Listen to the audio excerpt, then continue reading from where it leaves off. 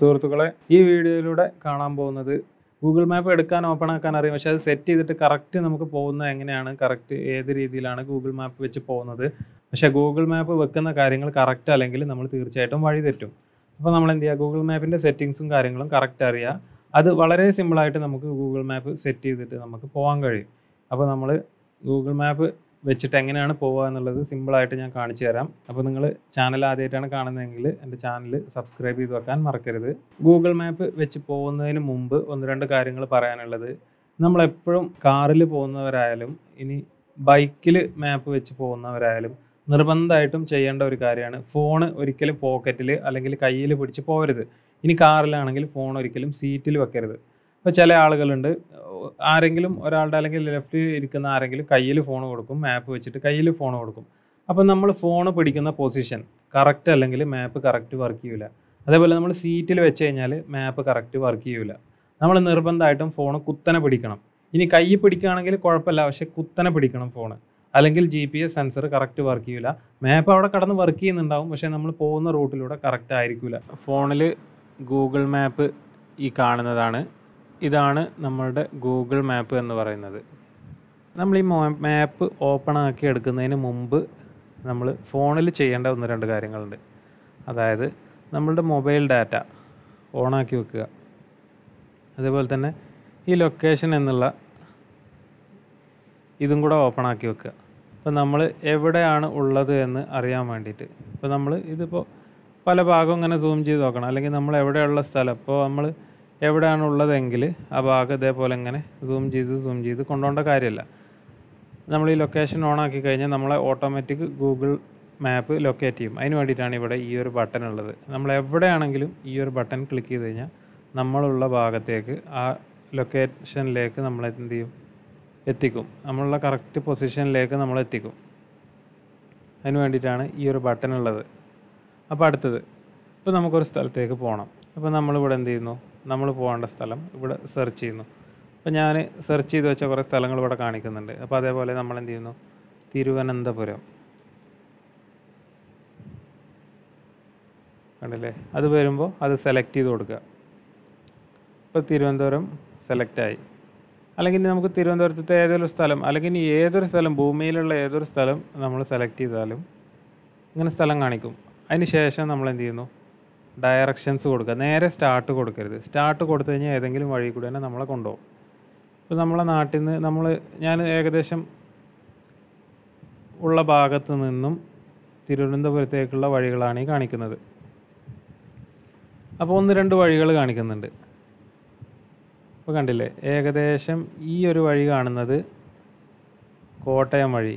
ഇത് നേരെ എറണാകുളം ആലപ്പുഴ വഴിയാണ് ഈ കാണിക്കുന്നത്. ഞാനുള്ളത് ഏകദേശം കണ്ടില്ലേ, ഞാനുള്ളത് ചെർപ്പുളശ്ശേരിക്ക് അടുത്താണ്. ചെർപ്പുളശ്ശേരി എന്ന് പറഞ്ഞ സ്ഥലത്തിനടുത്താണ് ഞാനുള്ളത്. അപ്പോൾ കണ്ടില്ലേ, തൃശ്ശൂർ വഴി, കോട്ടയം വഴി തിരുവനന്തപുരത്തേക്കുള്ള വഴി കാണിക്കുന്നു. അതേപോലെ തന്നെ തൃശ്ശൂരിൽ നിന്ന് ആലുവ, എറണാകുളം വഴി, ആലപ്പുഴ വഴി, ഇങ്ങനെ രണ്ട് വഴി കാണിക്കുന്നുണ്ട്. അപ്പോൾ രണ്ട് വഴിൻ്റെ സമയം കാണിക്കുന്നുണ്ട്. 7 മണിക്കൂർ 13 മിനിറ്റ്, 7 മണിക്കൂർ 12 മിനിറ്റ്. അപ്പോൾ നമുക്ക് ഏകദേശം അറിയുന്ന വഴികൾ എന്ത് ചെയ്യുക, നമ്മൾ സെലക്ട് ചെയ്ത് കൊടുക്കുക. ഫാസ്റ്റായിട്ടുള്ള റൂട്ടുകൾ നമുക്ക് ഏകദേശം അറിയാമല്ലോ. അപ്പോൾ നമ്മൾ എന്ത് ചെയ്യുക, അത് സെലക്ട് ചെയ്ത് കൊടുക്കുക. അല്ലെങ്കിൽ നമ്മളിങ്ങനെ സൂം ചെയ്ത് നോക്കുക, ഏത് ഭാഗത്തു കൂടി എന്നൊക്കെയാണ് വഴി പോകുന്നത് എന്നുള്ളത് നോക്കുക. കണ്ടില്ലേ, അപ്പോൾ നമ്മൾ സെലക്ട് ചെയ്ത് കൊടുത്തതിന് ശേഷം, അല്ലെങ്കിൽ ഇപ്പോൾ കണ്ടില്ലേ, ഇവിടെ എന്തെങ്കിലും റോഡ് വർക്ക് നടക്കുന്നുണ്ട്. ഇപ്പോൾ കണ്ടോ, ഇവിടെ റോഡ് വർക്ക് നടക്കുന്നുണ്ടെങ്കിൽ കണ്ടില്ലേ, ഇവിടെ ഇത്രയും സമയം ടൈം എടുക്കും. അതുകൊണ്ടാണ് അവിടെ റെഡ് മാർക്ക് കാണിക്കുന്നത്. അതേപോലെ റോഡ് വർക്ക്, അങ്ങനെ എന്തെങ്കിലും സംഭവങ്ങളൊക്കെ നടക്കുന്നുണ്ടെങ്കിൽ അത് അവിടെ കാണിക്കും റെഡ് മാർക്ക്. അതല്ലെങ്കിൽ റോഡ് ക്ലോസ്ഡ് ആണെങ്കിൽ ഇപ്പോൾ കണ്ടോ, 22 minute delay, likely to change 7 kilometre. അപ്പോൾ ഇങ്ങനെ ഓരോ സംഭവങ്ങൾ, ഇപ്പോൾ റോഡ് വർക്ക് നടക്കുന്നോ അല്ലെങ്കിൽ വേറെ എന്തെങ്കിലുമൊക്കെ ഉണ്ടെങ്കിൽ കാണിക്കും. അപ്പോൾ നമ്മൾ എന്ത് ചെയ്യുക, റോഡ് സെലക്ട് ചെയ്തിട്ട് നമ്മളുടെ ആവശ്യപ്രകാരം റോഡ് സെലക്ട് ചെയ്തിട്ട് സ്റ്റാർട്ട് കൊടുക്കുക. കണ്ടില്ലേ, സ്റ്റാർട്ട് കൊടുത്തു കഴിഞ്ഞാൽ ഗൂഗിൾ മാപ്പ് ഓപ്പൺ ആയി. ഇനി നമ്മൾ പോകുന്തോറും വഴി കാണിച്ചു കൊണ്ടേയിരിക്കും. വളരെ സിമ്പിളാണ്. ഇത്രയേ ഉള്ളൂ. ജസ്റ്റ് ഒരാൾക്ക് ഗൂഗിൾ മാപ്പ് നമുക്ക് പോകാനുള്ളത് നമുക്ക് സെറ്റ് ചെയ്യാനുള്ളൂ. ഇത്ര സെറ്റ് ചെയ്യാനുള്ളൂ. ഇനി ഞാൻ കുറച്ചും കൂടെ ഡീറ്റെയിൽഡ് ആയിട്ട് പറയാം. നമ്മൾ ആദ്യം ഗൂഗിൾ മാപ്പ് എടുത്തതിന് ശേഷം ഈ 3 വര കണ്ടോ, ഈ 3 വരയിൽ 2-3 സെറ്റിങ്സ് ഇത് നിർബന്ധമായിട്ട് നമ്മൾ ചെയ്ത് വെക്കേണ്ട കാര്യങ്ങളാണ്. അപ്പോൾ നമ്മൾ സെറ്റിങ്സ് എടുക്കുക, ആ 3 വരയിൽ പോയിട്ട് സെറ്റിങ്സ് എടുക്കുക. സെറ്റിങ്സ് എടുത്തു കഴിഞ്ഞാൽ ഈ commute settings, edit home or work, ഇതൊന്നും നമുക്ക് അത്യാവശ്യമുള്ള കാര്യങ്ങളല്ല. നമ്മൾ വരേണ്ടത് നിർബന്ധമായിട്ട് ചെയ്യേണ്ട ഒരു കാര്യമാണ് ഈ ഡിസ്റ്റൻസ് യൂണിറ്റ്. ഇത് കണ്ടില്ലേ, ഡിസ്റ്റൻസ് യൂണിറ്റ്, ഇതിൽ ക്ലിക്ക് ചെയ്യുക.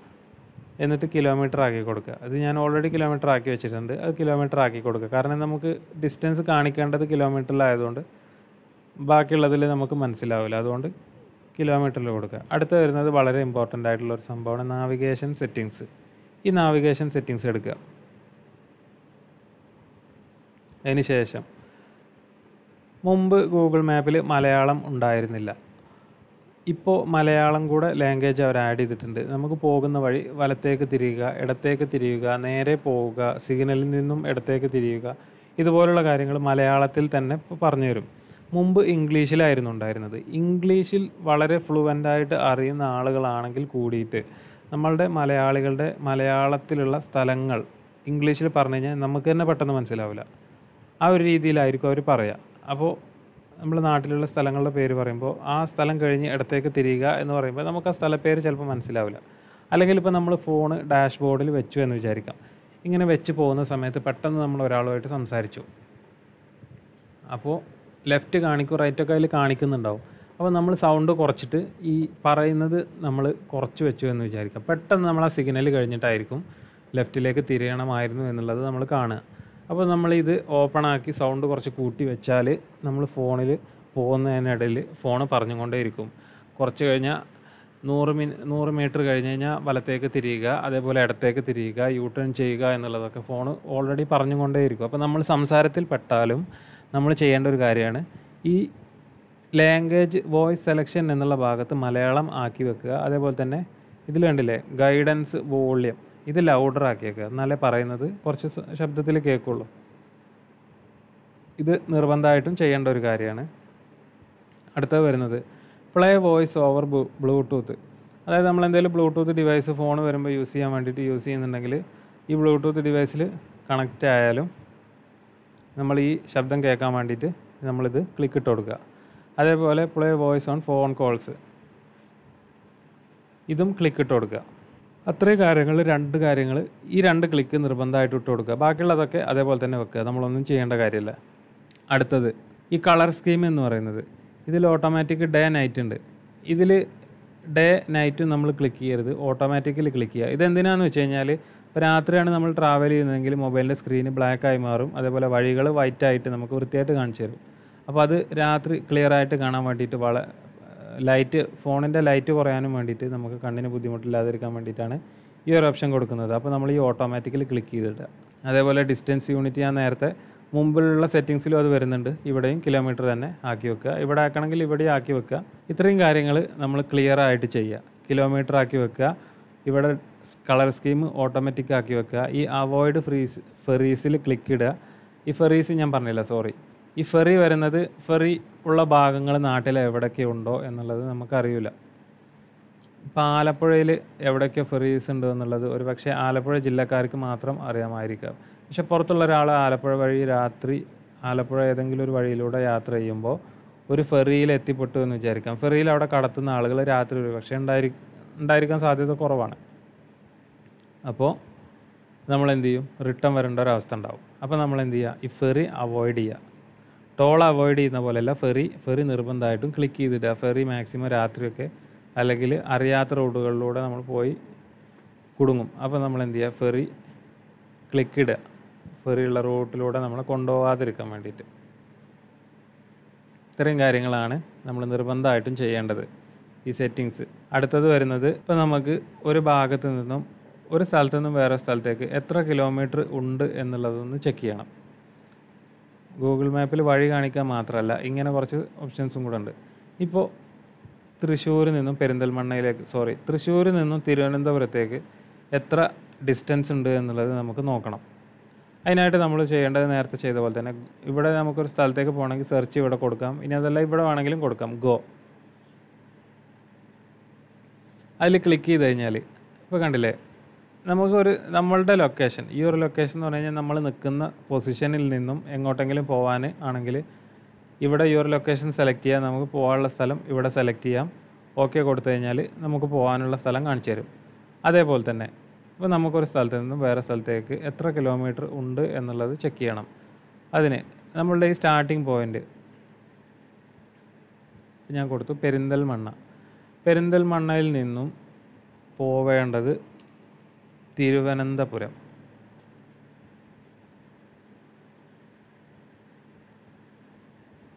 എത്ര കിലോമീറ്റർ ഉണ്ട്, എത്ര ടൈം എടുക്കും, ഇതുപോലുള്ള കാര്യങ്ങൾ നമുക്ക് അറിയണം എന്നുണ്ടെങ്കിൽ നമ്മൾ കണ്ടില്ലേ, അടിച്ചു കഴിഞ്ഞാൽ ഇപ്പോൾ കണ്ടില്ലേ ഒരു വഴി കാണിക്കുന്നു, അവിടെ ടോളുണ്ട് 7 മണിക്കൂർ 21 മിനിറ്റ് എടുക്കും. പിന്നെ രണ്ടാമത്തെ വഴി കാണിക്കുന്നു, അതിലും ടോളുണ്ട് 7 മണിക്കൂർ 22 മിനിറ്റ്. ഇത് ഏകദേശം ഒരേപോലെ തന്നെ കാണിക്കുന്നത്. കാരണം ഇവിടെ റോഡ് വർക്ക് നടക്കുന്നുണ്ട്, ഇവിടെ റോഡ് വർക്ക് നടക്കുന്നുണ്ട്. പിന്നെ അതേപോലെ നമുക്ക് സൂം ചെയ്ത് നോക്കാം ഏതൊക്കെ വഴിയിലൂടെയാണ് നമ്മൾ പോകുന്നത് എന്നുള്ളത്. അതേപോലെ ഈ മാപ്പ് സെലക്ട് ചെയ്ത് നോക്കണമെങ്കിൽ ഈ മാപ്പ് സെലക്ട് ചെയ്ത് നോക്കാം, നമുക്ക് സൂം ചെയ്ത് നോക്കാം. ഇങ്ങനെയുള്ള കാര്യങ്ങളൊക്കെ നമുക്ക് ഡീറ്റെയിൽഡ് ആക്കി നോക്കാം. ഇനി ഇത് കാറ് പോകുന്ന സമയമാണ്. ഇതിൻ്റെ റൈറ്റ് സൈഡിൽ ബൈക്കിൻ്റെ സമയം വേറെയാണ്. കാരണം കാറ് പോകുന്ന വഴിയിലൂടെ ആയിരിക്കില്ല ബൈക്ക് പോവുക. കാരണം ചെറിയ വഴിയിലൂടെ ടൗണിലൂടെയൊക്കെ നമുക്ക് കട്ട് ചെയ്ത് പോകാൻ പറ്റും ബൈക്ക് കൊണ്ട്. അപ്പോൾ കണ്ടില്ല, നേരത്തെ 7 മണിക്കൂറാണെങ്കിൽ ഇതിന് 6 മണിക്കൂർ 51 മിനിറ്റേ കാണിക്കുന്നുള്ളൂ. അതേപോലെ തന്നെ നമുക്കിതിൽ വേറൊരു ഓപ്ഷനും കൂടെ ഉണ്ട്. ഈ റൂട്ടിൽ ഓടുന്ന ബസ്സുകൾ, അതേപോലെ ട്രെയിൻ വഴി പോകാൻ പറ്റുമോ എന്നുള്ളത്, അതല്ലെങ്കിൽ ആ റൂട്ടിലുള്ള ട്രെയിനിൻ്റെ സമയം, എവിടെയൊക്കെ പോയി എങ്ങനെയൊക്കെ നമുക്ക് ട്രെയിൻ വഴി പോകാം എന്നുള്ളതും ഇതിൽ കാണിക്കുന്നുണ്ട്. അതേപോലെ തന്നെ വേറൊരു ഓപ്ഷൻസും കൂടെ ഉണ്ട്, നടന്നു പോകാനുള്ളത്. ഇപ്പോൾ പെരിന്തൽമണ്ണയിൽ നിന്നും തിരുവനന്തപുരത്തേക്ക് നടന്നു പോകണം എന്നല്ല ഞാൻ പറയുന്നത്, അല്ലെങ്കിൽ നടന്നു പോവാം എന്നുമല്ല ഞാൻ പറയുന്നത്. ഈ നടന്നു പോകുന്ന ഈ ഒരു ഓപ്ഷൻ കൊണ്ടുള്ള ഉപകാരം, ഇപ്പം നമ്മളുടെ നാട്ടിൽ വലിയ ടൗണുകളിലൊക്കെ ഒരുവിധം സ്ഥാപനങ്ങളുടെയൊക്കെ പേരുകൾ അല്ലെങ്കിൽ ഒരു സ്ഥാപനങ്ങളുടെയൊക്കെ അഡ്രസ്സ് നമ്മൾ ഗൂഗിൾ മാപ്പിൽ എൻ്റർ ചെയ്ത് കൊടുത്തിട്ടുണ്ടാവും. അതേപോലെ തന്നെ വലിയ വലിയ ടൗണുകളിലൊക്കെ, ഇപ്പോൾ നമ്മുടെ നാട്ടിലല്ല പുറം രാജ്യങ്ങളിലൊക്കെ, പുറത്തുള്ള രാജ്യങ്ങളിലൊക്കെ അറിയാം, പുറത്തുള്ളവർക്ക് വലിയ വലിയ ടൗണുകളിലൊക്കെ വലിയ സ്ഥാപനങ്ങളുടെയൊക്കെ പേര് ഗൂഗിൾ മാപ്പിലൊക്കെ ഗൂഗിളിലൊക്കെ എൻ്റർ ചെയ്ത് വെച്ചിട്ടുണ്ടാവും. അപ്പോൾ നമ്മളിപ്പോൾ ഉള്ളത് വലിയൊരു ടൗണിലാണെന്ന് വിചാരിക്കാം, നമുക്ക് ഒരു 1/2 കിലോമീറ്റർ ഉള്ളൂ.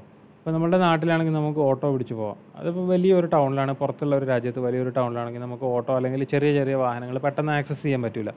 പെട്ടെന്ന് കിട്ടുന്ന വാഹനങ്ങൾ ഉണ്ടാവില്ല, അല്ലെങ്കിൽ ഒരുപാട് ചാർജ് വരുന്ന ബുദ്ധിമുട്ടൊക്കെ ഉണ്ടാവും. അപ്പോൾ നമുക്ക് എന്ത് ചെയ്യാം, നടന്നു പോകാൻ ഇപ്പോൾ ഒരു 10 മിനിറ്റ് 15 മിനിറ്റ് നടക്കാനുള്ള ദൂരമുള്ളൂ എങ്കിൽ ചില ബിൽഡിങ്ങിൻ്റെ ഇടയിലൂടെയും വലിയ വലിയ ബിൽഡിംഗ് ആവും. അപ്പോൾ നമുക്ക് എല്ലാവരോടും വഴി ചോദിക്കാൻ പറ്റില്ല, ഒരുപാട് കാര്യങ്ങൾ ചോദിച്ച് പോകാൻ പറ്റില്ല. വളരെ സിമ്പിളായിട്ട് നമുക്കിപ്പോൾ ഒരു സ്ഥാപനത്തിലേക്കാണ് പോകുന്നതെങ്കിൽ ആ സ്ഥാപനത്തിൻ്റെ അഡ്രസ്സ് അടിച്ചു കഴിഞ്ഞാൽ നമുക്ക് ഈ നടക്കാനുള്ള വഴി സെലക്ട് ചെയ്ത് കൊടുത്തു കഴിഞ്ഞാൽ ഓരോ വലിയ വലിയ ബിൽഡിങ്ങിൻ്റെ ഇടയിൽ കൂടെയും നമുക്ക് വളരെ സിമ്പിളായിട്ട് നടന്ന് പോകാനുള്ള വഴി ഇത് മാപ്പിൽ കാണിച്ചു തരും. മാപ്പിൽ കാർ കൊണ്ടും ബസ് കൊണ്ടും അല്ലെങ്കിൽ ബൈക്ക് കൊണ്ടും മാത്രമല്ല നടന്നു പോകാനുള്ള വഴിയും ഗൂഗിൾ മാപ്പിൽ കാണിച്ചു തരും. അതേപോലെ തന്നെ നമ്മൾ ഒരു സ്ഥലം സെർച്ച് ചെയ്യുന്ന സമയത്ത് ഇത് കണ്ടില്ലേ, ഈ ലൊക്കേഷൻ നമ്മൾ എപ്പോഴും എന്ത് ചെയ്യുക, നമ്മൾ നിൽക്കുന്ന സ്ഥലത്താണ് പോകേണ്ടെങ്കിൽ നമ്മളെപ്പോഴും എന്ത് ചെയ്യുക, ഈ ഒരു ലൊക്കേഷൻ കൊടുക്കുക. നമ്മളുടെ ഈ സ്റ്റാർട്ടിംഗ് പോയിൻ്റ് 2 കോളം കണ്ടില്ലേ, ഇതിൽ നമ്മൾ എവിടെ നിന്നാണോ തുടങ്ങേണ്ടത് അതാണ് ഫസ്റ്റ് കാണിക്കുന്നത്. എവിടുന്ന് എവിടേക്കാണോ പോകേണ്ടത്, ഇവിടുന്ന് ഇവിടേക്കാണ് പോകേണ്ടത്. അപ്പോൾ ഇവിടെ നമ്മൾ ഉള്ള പൊസിഷനാണെങ്കിൽ യുവർ ലൊക്കേഷൻ കൊടുക്കുക. എപ്പോഴും നമ്മളിനിപ്പോൾ കിലോമീറ്റർ നോക്കാനാണെങ്കിൽ നമ്മൾ നിൽക്കുന്ന പൊസിഷനിലാണെങ്കിൽ ഇവിടെ എന്ത് ചെയ്യുക, നമ്മൾ ഉള്ള സ്ഥലം യുവർ ലൊക്കേഷൻ കൊടുക്കുക, ഇവിടെ നമുക്ക് പോവേണ്ട സ്ഥലം കൊടുക്കുക. അതിന് ശേഷം നമ്മൾ ഇതേപോലെ വരും. ഏത് റോഡാണെങ്കിൽ നമ്മൾ റോഡ് സെലക്ട് ചെയ്യുക. കാറിനാണ് പോകുന്നതെങ്കിൽ കാറ് സെലക്ട് ചെയ്യുക. ബൈക്കിനാണ് പോകുന്നതെങ്കിൽ ബൈക്ക് തന്നെ സെലക്ട് ചെയ്യുക. കാറിനാണ് പോകുന്നതെങ്കിൽ എളുപ്പവഴി കിട്ടാൻ വേണ്ടിയിട്ട് ബൈക്കിൻ്റെ റൂട്ട് ഒരിക്കലും സെലക്ട് ചെയ്യരുത്. ഏതെങ്കിലും വഴിയിൽ കൊണ്ടുപോയിട്ട് സ്റ്റക്കാവും, തിരിച്ച് റിവേഴ്സ് ഇടേണ്ടി വരും. ചിലപ്പോൾ തിരിക്കാൻ പോലും പറ്റിയില്ലെന്ന് വരും, നമ്മൾ റിവേഴ്സ് ഇട്ട് പോരേണ്ട അവസ്ഥ വരെ വരും. അപ്പോൾ ഒരിക്കലും കാർ കൊണ്ട് പോകുന്നവർ ബൈക്കിൻ്റെ റൂട്ട് ഒരിക്കലും സെലക്ട് ചെയ്യരുത്. അതിനുശേഷം സ്റ്റാർട്ട്, നമ്മൾ പോകുന്ന വഴി സെലക്ട് ചെയ്ത് കൊടുക്കുക, സ്റ്റാർട്ട് കൊടുക്കുക. പിന്നെ അതേപോലെ തന്നെ ഗൂഗിൾ മാപ്പിൽ വരുന്ന വലിയൊരു മിസ്റ്റേക്കാണ് ഗൂഗിൾ മാപ്പിൽ റീറൂട്ടിങ്. ഞാനിതിൻ്റെ ഒരു വീഡിയോ ഡീറ്റെയിൽഡ് ആയിട്ട് ചെയ്തിട്ടുണ്ട്, അത് ഞാൻ ഡിസ്ക്രിപ്ഷനിൽ ഇടുന്നുണ്ട്, അത് പോയി കാണുക. അപ്പോൾ അതേപോലെ തന്നെ റീറൂട്ടിങ് വളഞ്ഞ വഴിയിലൂടെയാണ് കൊണ്ടുപോവുക. അപ്പോൾ ഒരിക്കലും റീറൂട്ടിങ് കാണിക്കുമ്പോൾ നമ്മൾ എന്ത് ചെയ്യുക, നമ്മൾ സൂം ചെയ്ത് നോക്കുക. ഇങ്ങനെ നമ്മൾ പോകുന്ന വഴി കറക്റ്റ് ആണോ എന്നുള്ളത്, അല്ലെങ്കിൽ നമ്മൾ നിൽക്കുന്ന ഭാഗം ഏതാണ് നമ്മൾ നോക്കുക. അപ്പോൾ നമുക്ക് മനസ്സിലാവും. അപ്പോൾ ഇത്രയും കാര്യങ്ങളൊക്കെയാണ് പറയാനുള്ളത്. അപ്പോൾ ഇനി വേറെ എന്തെങ്കിലും സംശയങ്ങളോ ഡൗട്ടോ ഉണ്ടെങ്കിൽ തീർച്ചയായിട്ടും കമൻറ്റിൽ വന്നു കഴിഞ്ഞാൽ ഞാൻ റിപ്ലൈ തരുന്നതായിരിക്കും.